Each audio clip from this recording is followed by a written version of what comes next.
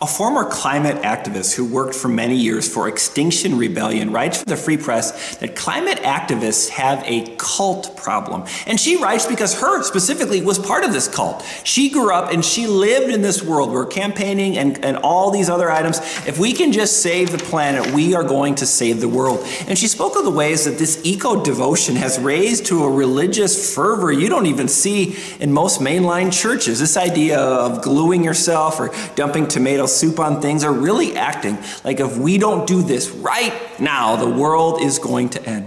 Zion writes for the Free Press and says how this is all very much a stunt, how people are trained to do this. Bring crying mothers on camera, bring your children, make sure that you get seen, because if it can go viral online, you can get a lot of money and a lot of power. And she says her experience is that they try to guilt you into doing this. They use people with wealth and influence and guilt them to show how carbon rich their lifestyles are. And if you do this, you can get rid of your guilt. If you subscribe to this eco-religion, you can get rid of the guilt after all the privilege you have.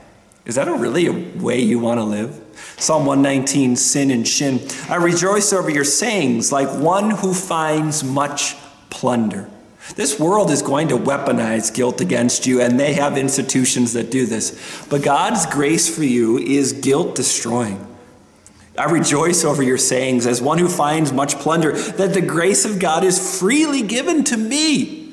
No matter how much privilege or success or honor or value or how big your house is or how many cars you have or how much the world wants to use that against you, God's grace is for you and me. It is worthy of rejoicing. It is like plunder found in a field, because this is God's gift to me eternally. He does not weaponize guilt against you. No, the world does that. God wants to get that guilt away through the life, death, and resurrection of his Son.